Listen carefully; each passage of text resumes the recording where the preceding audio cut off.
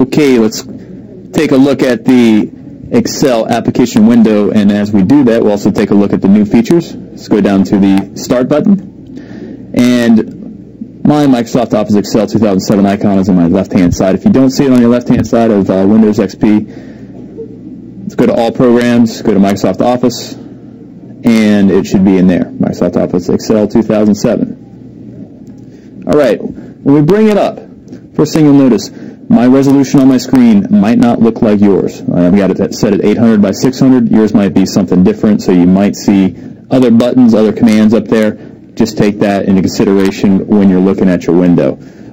First off, let's take a look at the top of our window. Very top bar. This is called the title bar because it's got the title of our workbook that we have open. Right now it's Book 1. That is the default for new books. And also, we'll see other types of messages up there. As we go along, I'll be sure to point those out as we see them. New things in 2007 for those familiar with 2003. On the left-hand side, we got the Office button. We click on the Office button, and you see a lot of the same commands that we saw in the File menu are now in the Office button.